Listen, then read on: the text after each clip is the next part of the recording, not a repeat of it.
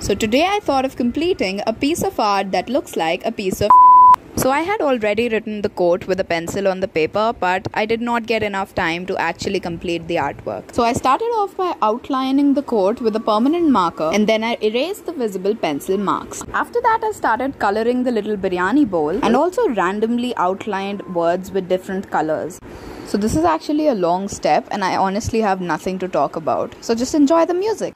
Looking down from up in the sky, I don't like it.